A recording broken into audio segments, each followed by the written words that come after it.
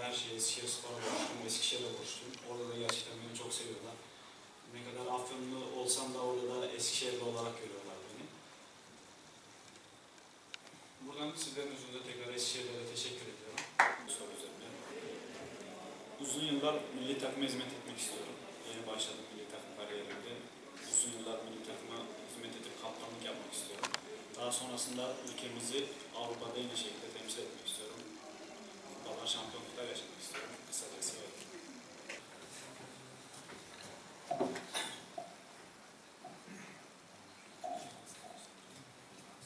Fark etmez. Şey açıldı. Bence bu sorudaki benim kendi şahsi düşüncem.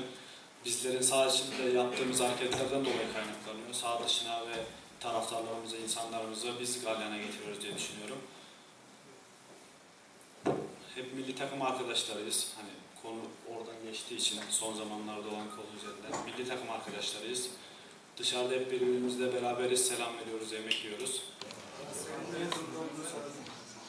Sana göre Türkiye'de milli takımda da oynuyorsun zaten. Önünde görmek istediğin iyi santrafor, Türk santrafor kim sana göre?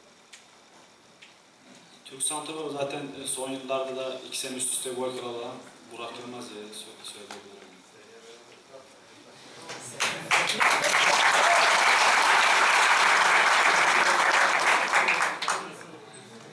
Tüyo verdi diyorsunuz.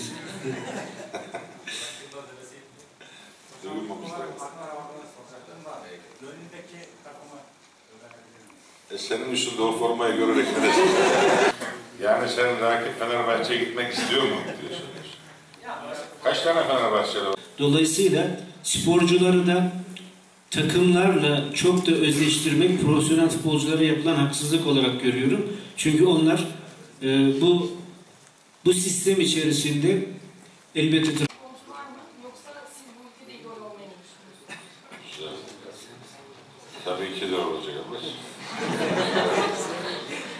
İdol olarak tabii ki küçüklüğümüzden beri her yaşta, her şeyin olduğu gibi bizim de idollerimiz oldu. Benim idollerim oldu. Şimdi şu an futbol hayatını sürdüren, benim mevkimde oynayan Emre Belezoğlu ve Selçuk İnan'ı kendime yakın görüyorum. Onların inşallah izinden gidip onlardan daha iyi yerlere gelip ben de idol olmak istiyorum.